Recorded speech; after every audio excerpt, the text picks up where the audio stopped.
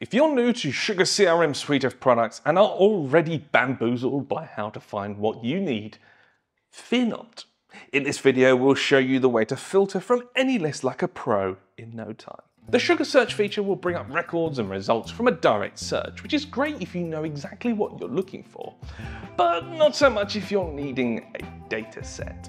This is where the filter options come in. If you bring up a list view like this one, there's a search bar here with a filter option on the left. It will bring options to the filter records assigned to you, but not much else. To start filtering your records, you need to enter the builder mode. You can do this in two ways, with either the create button next to the search or in the filter drop down and click create. This opens up the select option just under the search. This is where you'll find every field in your Sugar system that is possible to filter by. This is your first filter, but you can layer more on top of this, and you can add and remove them as and when needed. Pick the filter field that you're looking for and a new selection will pop up. This is the filter condition, where you can pick from a number of options depending on the field that you picked. Certain options that don't require values, such as is empty or is not empty, will trigger the filter as they have complete filter parameters. The others open up one more selection for input to add the value that you're filtering by. Enter the value such as last name or city,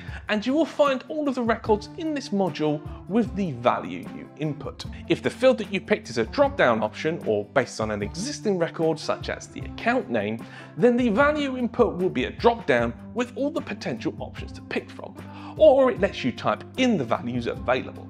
If the value field is left empty, it won't trigger the filter. And if you want to add or remove filters, press the plus icon on the end of each filter set to open up a new one and the minus to remove it. Once your filters are set, you can then save your filter set by providing a name in the name field and clicking save. The create button will now show you the active filter, and the filter drop down will show your new filter ready to use whenever you want. One bonus tip for you here: if you search by name but start with a percentage sign, this will turn the search into a contains condition, so if you don't need a full filter, this will provide a quicker option for searching names.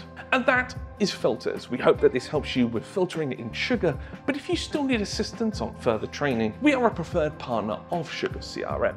Get in touch using the link in the description. That's all for this video. Thank you for watching, and from everybody here at Enable, have a fantastic day.